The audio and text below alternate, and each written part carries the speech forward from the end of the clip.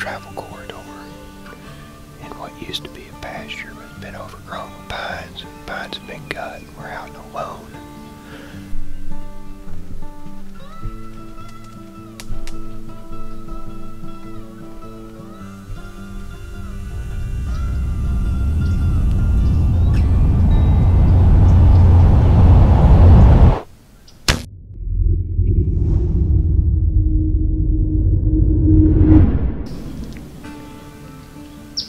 It's opening morning in Alabama,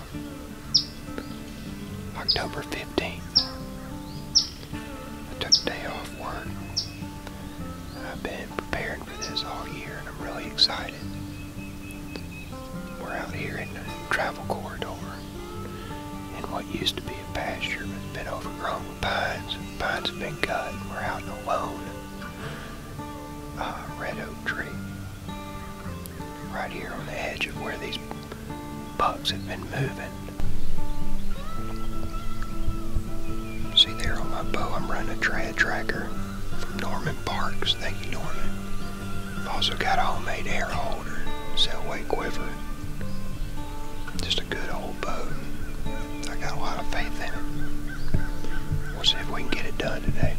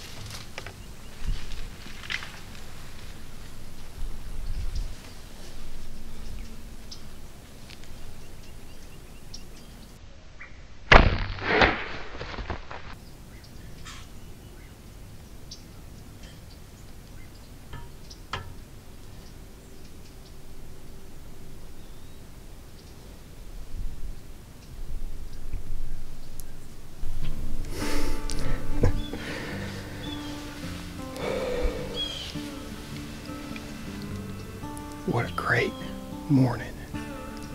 What a great morning. We've just been out here enjoying what the good Lord has given us, and everything just worked out. Cinderella story here on this is, this deer came in early this morning and I spooked him. And I should have given him more time. I should have been more patient, but I had him on camera and I said, now's the time to make the shot. And I didn't even get drawn back. This second time I believe I got him. So, Norman, it looks like we got a good video of a buck with your trad tracker I mean, I am still connected to this deer. I just saw the string move just a little bit, but I'm gonna give him some time to expire. I think I got him on my camera here and my GoPro, so I really appreciate this string tracker that Norman fixed me up with, and all the people who have helped me become a traditional bow hunter.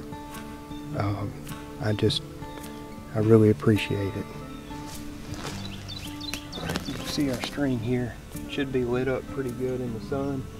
Orange string. And let's go find this deer.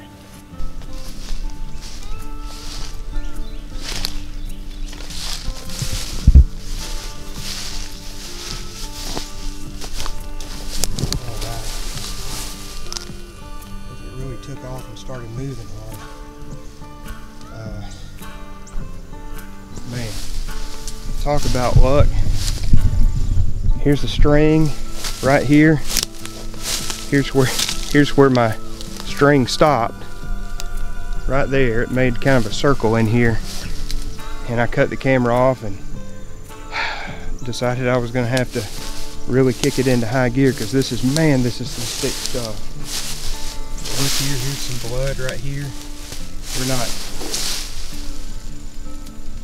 10 yards from where the string stopped, and there he is.